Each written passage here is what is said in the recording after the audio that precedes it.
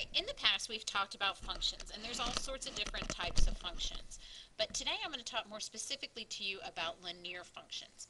And in order to be a general function, there has to be one x value with every y value. So the x's can't repeat. That's a general function rule. However, for a linear function, it's still the same rule that applies, meaning you can only have one x for every y, or one y for every x. The x's can't repeat, but it has to be a straight line, and that's the biggest difference between a linear function and then just any other kind of function. Okay, so linear functions have to be a straight line.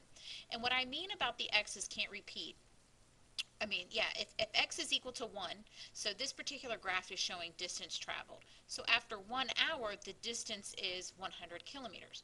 Well, I can't say, well, if after 1 hour I can either go 100 kilometers or I can go 400 kilometers. There's only one answer, or there's only one y that goes with each x. After 3 hours, I go 360 kilometers. So that's what I mean by there is only one x and one y pair. Okay? So if you have this example right here, this is a function because for every x there's only one y, or the x's are not repeating. But let me just show you, you can do the vertical line test if you remember, and if I slide this anywhere here, for every x value I only have one y value. So this is a function, and yes, it is a linear function because it is a straight line. Alright, let's look here. Again, we can use our vertical line test, and we can see that yes, it is a function, but it's not a linear function because it's not a straight line. Here, we can try it again. We use our vertical line test. Now here, because this completely covers this line, that means that this is not a function. And this is an example of how when there are different values for one x value, there's different y values for one x value. Sorry, that sounds confusing. For each x value, there could be different y values. That means it's not a function. So if x is -2, we're saying that y can be 1, y can be 2, y could be 3. It can even be all these fractions and decimals in between. If x is -2, it can be y can be -1, -2, -3, and so on. So because of that, this is not a function, and if it's not a function, it definitely cannot be a linear function. Even though it's a straight line, vertical lines like this are not considered functions. So again here, this is a function, and it is a linear function because it's a straight line.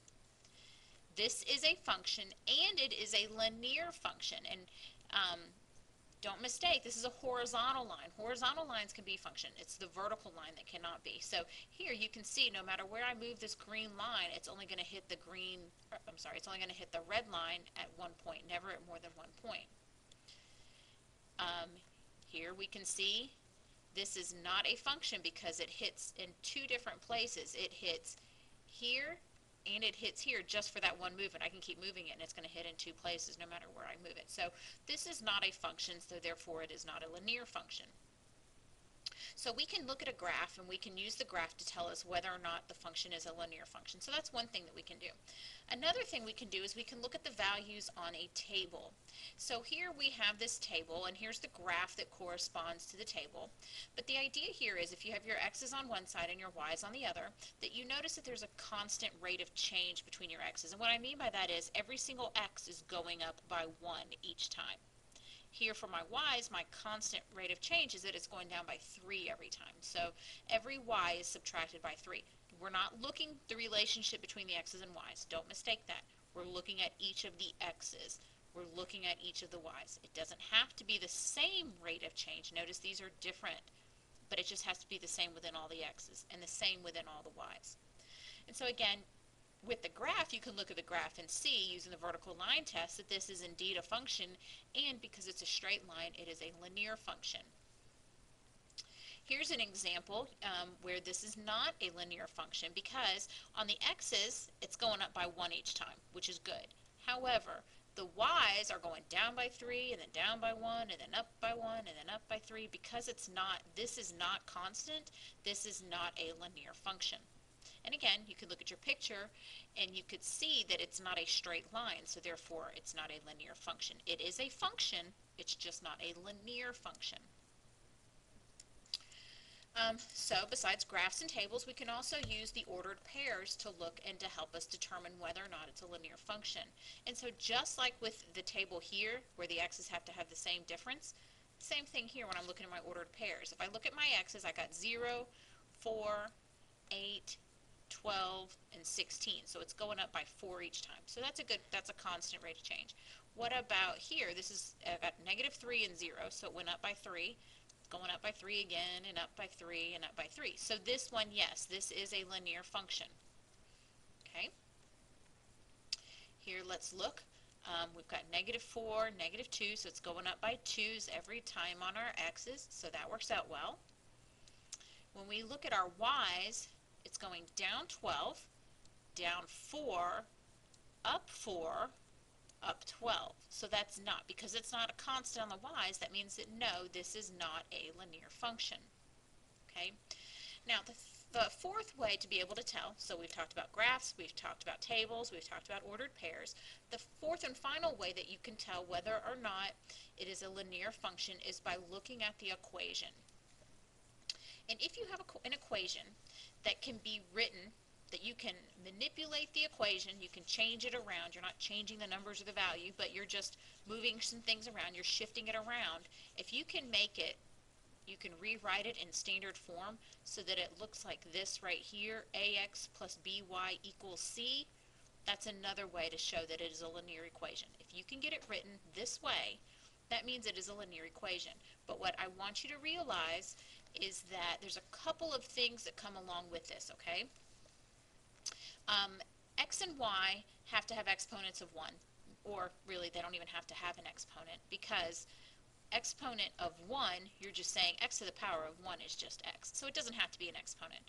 What that means is if you see an exponent, 2, 3, any other number, 2 or higher, then therefore this cannot be a linear function. You cannot change it, shift anything around in any way to make it a linear function. A can be a 0, and B can be a 0, but they cannot both be 0 at the same time. So in the same function, you can't have both A and B be 0. It's not going to work that way. And then also, you cannot have the x and the y in denominator. So you can't have 6 over 5, or you can't have, I'm going to say 6 over y. 6 over y, or you cannot have 5 over x. If your denominator is in the bottom, if your variable is in the denominator in the bottom, that means it is not a linear equation. It's not a linear function. You can't have radicals, so I don't want to see square root of x. You don't want to see absolute values of x. If you see those things, it's automatically not a linear function.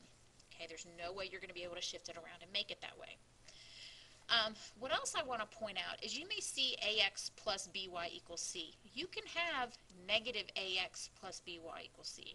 You can have plus a negative, because if you see plus a negative, that's the same thing as minus, and that works too. So if you see a minus, just know it can be rewritten as plus a negative. Or you can have a negative c. So I don't want you to focus on the signs. The signs, this can be subtracting here in the middle, and these can be positive or negative. C can be positive or negative. That's fine. Okay? So let's do a couple, and let's talk about whether they can work. So let's say you have y equals 3x. Okay? I can rewrite this by subtracting 3x from both sides of my equation, so that this is now, because remember, we want it to be ax plus by equals c. This is what we're going for here, okay? So if I do this and I rewrite it, this ends up being negative 3x plus y equals 0. This is in the correct form. You got ax, it's just my a is negative 3, plus b, my b is 1 here, we don't see it, and then my c is 0. So this works. So the answer is yes, this is a linear equation. I also want to point out, and I just thought about it, I didn't say it, x's and y's cannot be multiplied times each other. So up here when I said, I forgot to point that out, x and y cannot be multiplied by each other. So I don't want to see, if you have an x times y, it's not a linear function, okay? What if you have this one, xy equals 4? Is this a linear function? No, because x and y cannot be multiplied by each other. Could this be a linear function? Let's try it. We'll subtract 5x from both sides. So when I do that, that gives me negative 5x plus y equals negative 9. So is this in the form of ax plus by equals c? Sure, my a is negative 5, my b is 1, and my c is negative 9. So it works out well. What about this one, y equals 12? This one is a linear function. So if we've got, again, we wanted to say ax plus by equals c. Well, my a is going to be 0. So it's going to be 0 times x. My b is 1. And my c is 12. And if you look at back and you simplify it, 0 times x is 0, plus 1y is just y. Oh, I'm sorry, and I said c was 12. I'm 2. Sorry, c is 12. I needed to fix that. So that means y is equal to 12. And if you look at it on a graph, that's exactly, it just looks just like this. So you could see, well, this is what it looks like. So yeah, that's a linear function, and I can use my vertical line test to double check that, and it works.